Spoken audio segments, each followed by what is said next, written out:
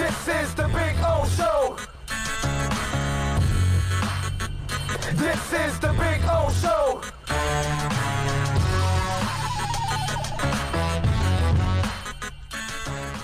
And you were asking me if Rosen hits and let's say he starts balling, the light goes on. That's the greatest thing that can happen to the Dolphins.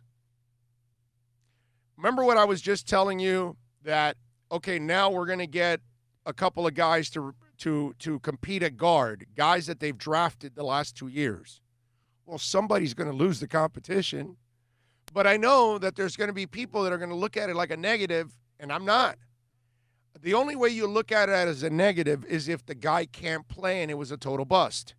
But if Dieter and, Kinley are playing well, but Dieter barely beat Kinley, or Kinley barely beat Dieter, but they're both doing a good job, then I'm happy, man, because now they got 6.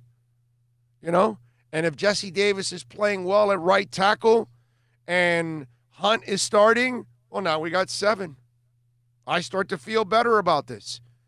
And it becomes something of a positive because the more good players you have and the excess that you have of those players, they now become what, ladies and gentlemen?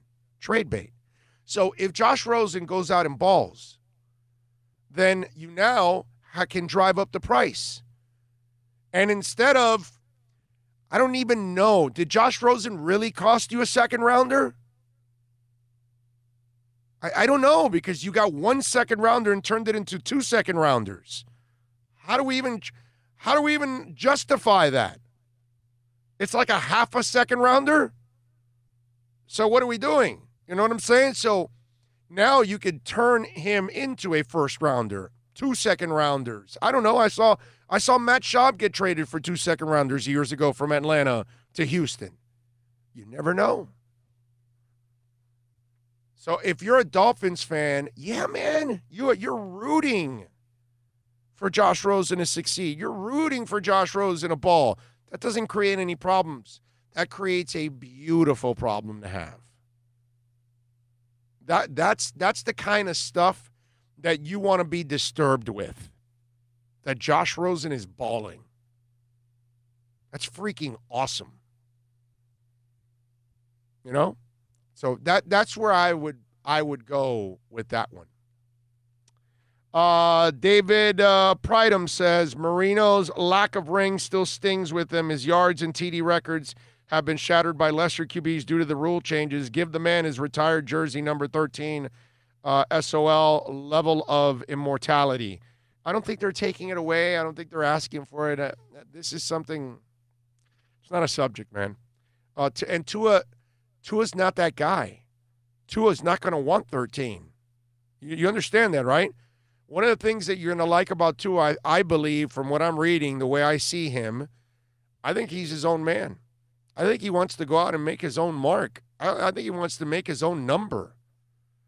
So that way he makes it what it is. That 12 stands for Greasy and 13 stands for Marino. And whatever number he picks, he wants to make it his number, not somebody else's. So I think Tua will want to make his own mark. I think we're making a big deal out of absolutely nothing. I don't think he's even thinking of 13. I'll go with 5. That'll be my guess. You guys can give us your guess while you're watching and listening, and you can do it on the accidentlawfirm.com text line. You can put it on the text machine. Like DM Fins Up says, 9 will be Big O. So he's going to go at 9. Let's see. Tua has great potential. Marino was a great NFL QB, one of the best of all time. Like Parcells said, potential means you haven't done anything yet in the NFL. You are correct, sir. You are correct. But it's nice to have a quarterback that I know is accurate. That's all, man. I just like that the Dolphins drafted a guy they don't have to really teach him the position. They just have to teach him the game plan, teach him football at this level, defenses, things like that, game speed he has to adjust to, the normal things that every real player adjusts to. We don't have to teach him to throw a touch pass or get pocket feel or any of that crap. That's what I like. They didn't take some project. They took a guy that's a winner, man. Big O, so regardless of the situation, Rosen's days as a Dolphin are numbered, whether he balls or stays backup material. Yes, sir. Yes, sir. Yes. No doubt. Big O, do you know anything about our new O-line coach, Jim Marshall? Can you ask or tell if he's a good teacher for young players? I hope he is. Well, we all hope he is. I can't tell you if he is or not. We'll find out. Just like, we didn't know about Flores. And now we feel a lot better about Flores. And I think in one more year, if Flores does well again, we're going to be convinced that that's the guy. So there you go. Julius 305 says, Greasy 12, Marino 13, Tua 14. You know what? I kind of like that. I like that actually more than 5.